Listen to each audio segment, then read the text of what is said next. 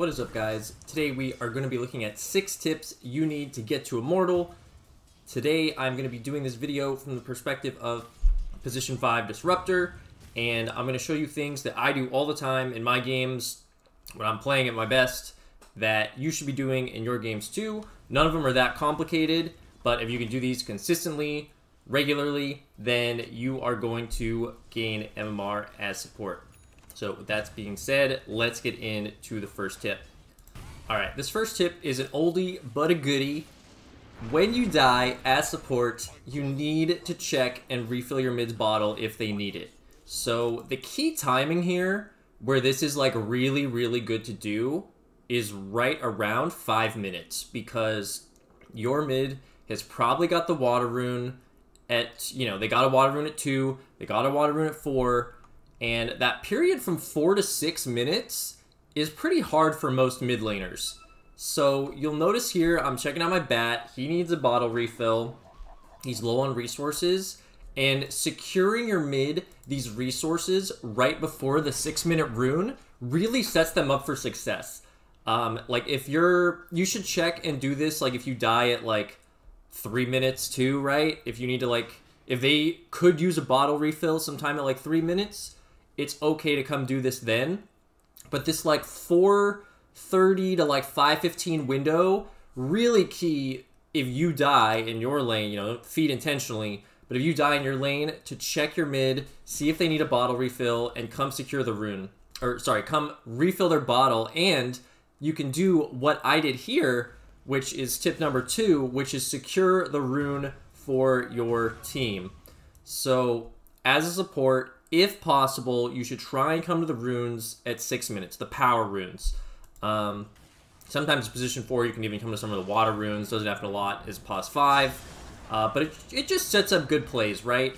This Quap only dies because I'm here guarding the rune. Granted, I stole the rune, and that's what secures this kill, actually. So, be at the runes at 6 minutes as support. If at all possible. Like, there's sometimes you just absolutely can't, something's happening, that's okay, but make it a priority to come to these 6-minute runes, and, just to reiterate tip number 1 again, refill your mid's bottle, especially that 4:45 to, like, 5:30 mark. That's a super important time to refill that bottle. So, tip number 3 I want to talk about is playing towards your carry when they're strong, and do not play towards them when they're weak. So this game is just an example of my safe laner being strong. He had a good matchup. He's against a Beastmaster. He's not afraid of this Beastmaster at any point. He doesn't need to leave the lane. And when that's the case, you should lean towards playing in this lane still and extending the laning phase as the position 5. Whereas in matchups where your carry is kind of getting trashed, whether it's a bad matchup or, you just didn't play the lane well, you should look to play away, play towards mid more, play towards the other lane more, and try and be more effective elsewhere. You want to play towards where your cores are strong. If your carry is weak, don't keep playing towards him, right? Like, you as a support, you don't have the capability to, make him strong by being there, right? If he's in a bad matchup or whatever, it's just not going to work well, right? So here, notice I came bottom again after the mid rune.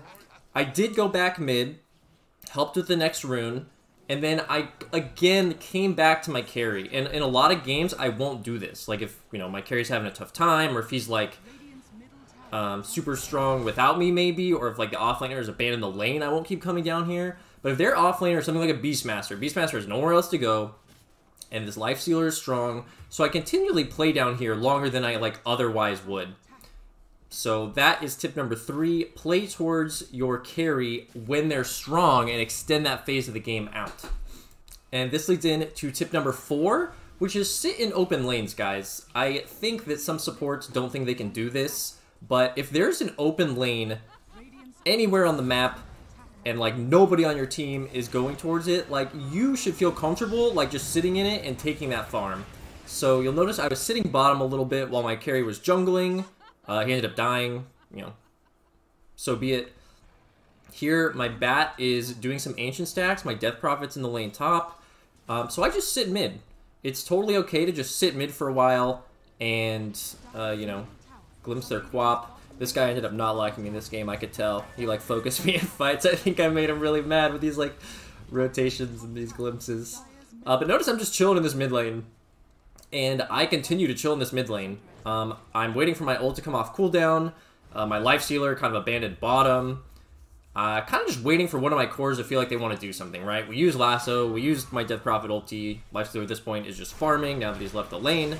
So I'm just sitting in an open lane. And this is how you kind of accrue these like high net worth leads of support. Like I am doing very well this game. Obviously I've been a part of several kills as well, but just sitting in these open lanes, getting this experience, and you know, I have 13 last hits, which at 12 minutes for position 5 is kind of a lot, I think.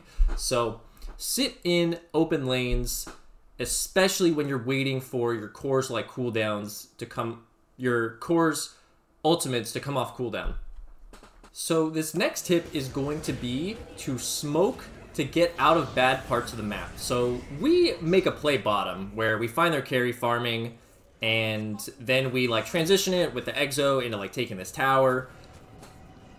All of this is fine, but the end result is that we're going to be stuck, not stuck, we are going to be in what as Radiant is basically the worst part of the map to be in. Like, so this is all well and good, right? We got, you know, we got another kill, we got the tower, but like now we're all bottom. 4 of us are bottom, right? This is not inherently good because like they can be farming the whole rest of the map and like have a ton of space, right? If you're just all sitting down here as a group.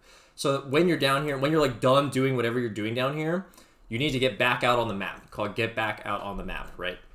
Right now we're not on the map. We're all like, we're over here like in our own safe lane jungle, not doing anything, right? So we've got 2 heroes that TP'd mid, or it looks like our life stealer TP'd mid for some reason, but our bat from bottom is TPing mid, and then I smoke up, me and Tusk, to get closer to the action. And, you know, there was something already happening here, but even if there wasn't, this would still be a good smoke to, like, quickly and stealthily, like in case they have a ward, get out back onto the map. You know, maybe in your games, this smoke turns into, like, you running, like, all the way up here and, like, killing the CK when he respawns top. You know, this smoke can turn into a lot of things, but the key concept here is smoke when you're in a bad part of the map to get back out on the map. So you can see we smoke up here and, you know, it just turns into a bunch of kills, which leads me in to my 6th and final tip of this video.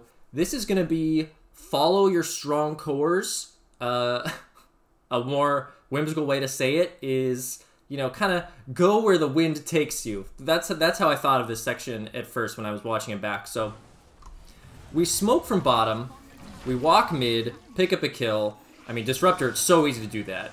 I connect with like my bat who had TP mid, I follow my Death Prophet who found this Tiny, then I connect with my bat who found this Ogre, and then I kind of just follow my bat who like runs into the enemy jungle.